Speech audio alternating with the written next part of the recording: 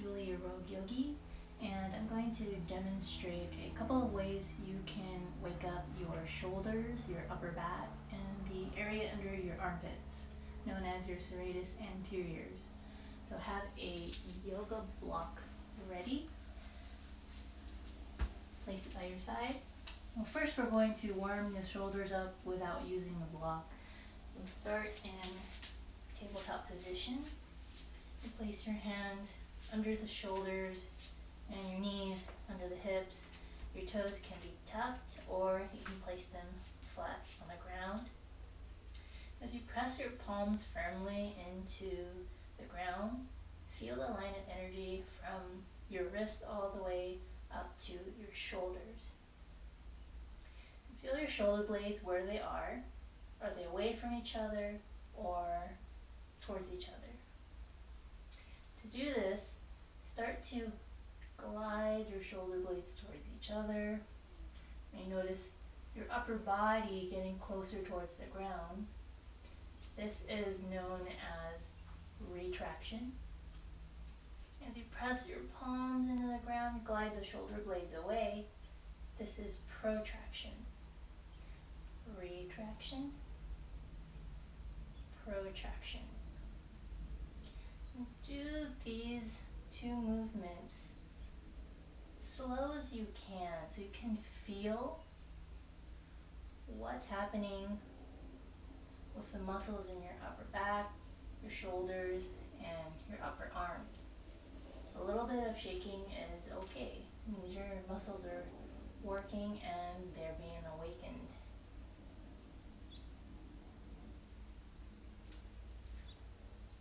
And the muscle that's getting worked, mainly right here, they're called your rhomboids. To add the yoga block into this practice, you can get into a kneeling position. Take the yoga blocks, place it between your palms. Reach your arms in front of you. Press the palms firmly into the block and feel that similar kind of energy starting from your wrist, hands, and traveling all the way up to your shoulders and upper back. So we can repeat the protraction and retraction in this kneeling position. Retraction, protraction. It may not look like much is happening, but you can certainly feel it inside your tissues. I feel a little warming up.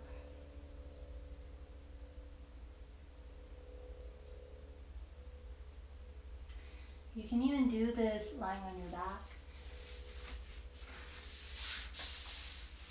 So carefully get into supine position.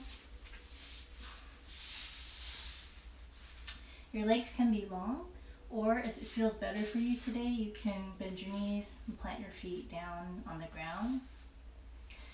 Take that same yoga block, reach your arms up to the sky so you can look at the ceiling.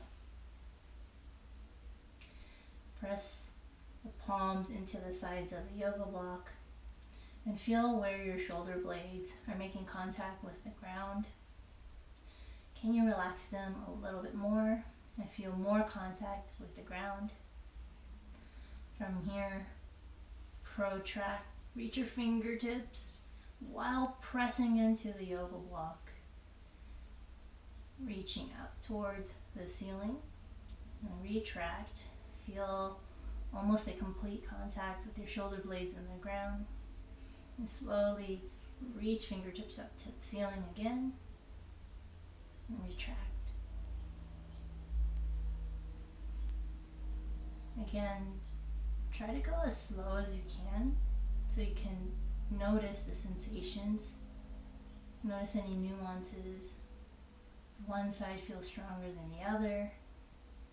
Are they about the same? And from here, pause, place the yoga block by your side.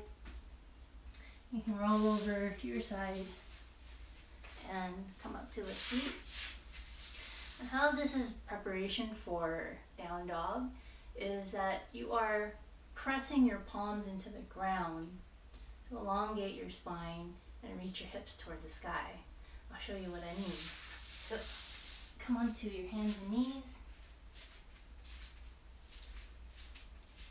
Okay.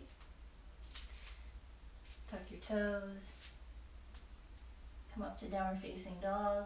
You can keep your knees bent as much as you like and relax your head. But feel the contact your palms are making with the ground, pressing every single fingertip.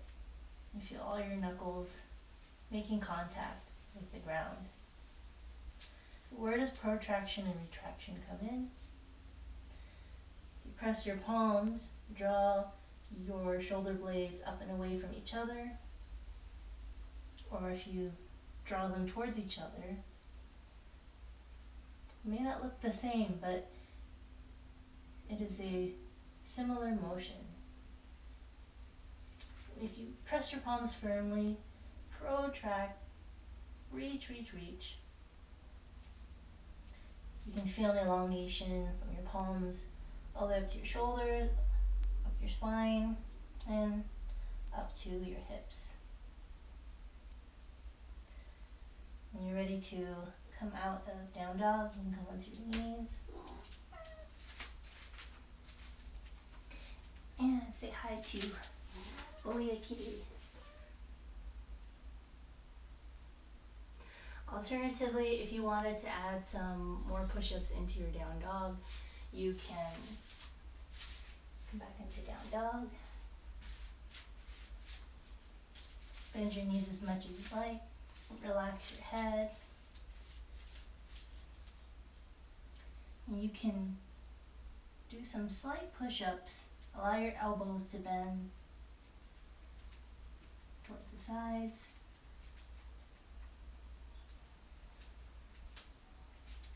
When you're ready, come onto your knees and get back to kneeling position or the most comfortable seating position for you today. So that was a demonstration on waking up your shoulders, upper back, and the area under your armpits with and without yoga blocks. Hope that was helpful for you. See you guys next time. Whee!